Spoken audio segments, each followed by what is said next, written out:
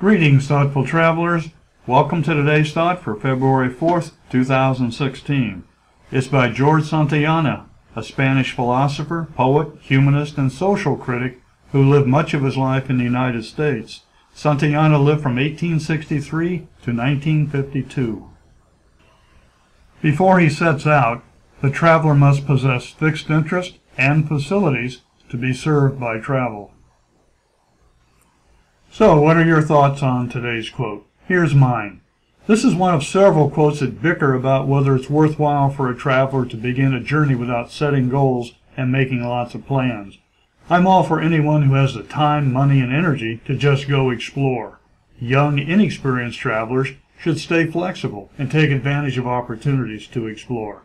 They'll learn initiative, budgeting, prioritizing, how to listen to that little voice inside, and perspective about themselves, the places they visit, and even about their home country.